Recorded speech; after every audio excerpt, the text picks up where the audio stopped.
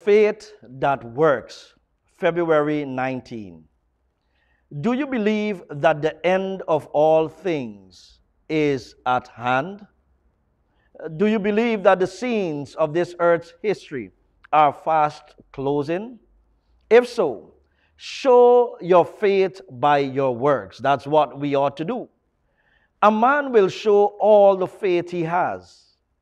But understand, as some think that they have a good degree of faith, when if they have any, it is just dead.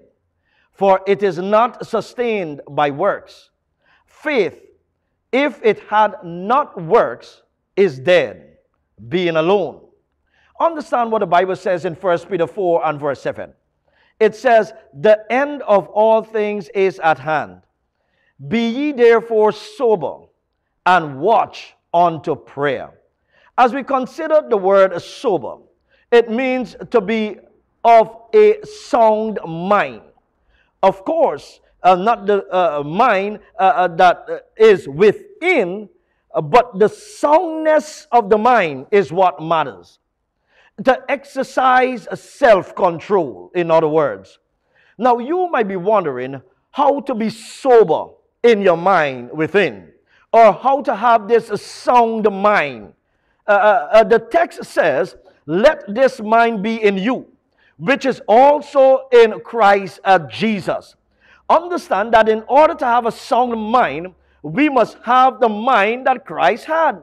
The Father must always be in our minds. In other words, God must be the one to grant wisdom.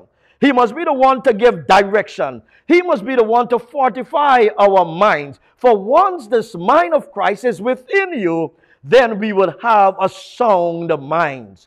Why not let us trust in His word today? Let us ask God for His mind to be within us so that we will possess a sound mind. That's the power of His word. Why not let us ask Him? Our Father in heaven, we just pray for a sound mind. We pray to be sober, O God, and we pray that you will come into our hearts and bless us in Jesus' name. Amen. Remember, my dear friends, the power of the word every day will keep the enemy at bay.